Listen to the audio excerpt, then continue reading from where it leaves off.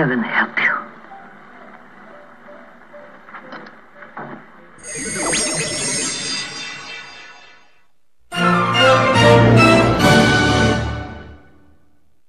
Did you catch the photo on the wall of Lon Chaney Jr., famous as the Wolfman in Universal's horror franchise of the 1940s? That was just one of Joe Dante's clever inside horror jokes in The Howling. One tip of the hat to classic Hollywood, likely landed only for hardcore horror fans. Many characters in The Howling are named after a director of an old werewolf movie. Here's a sampling.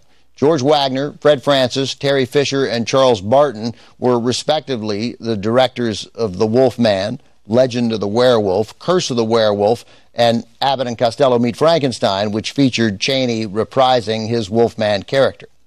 Steven Spielberg was so impressed by Joe Dante's work on The Howling that he hired him to direct a segment of The Twilight Zone, the movie from 1983, and then the hugely successful 1984 film Gremlins.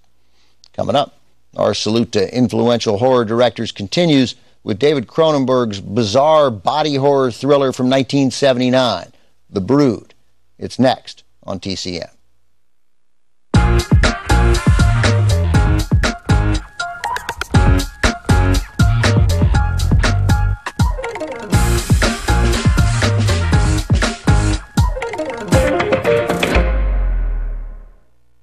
Escape.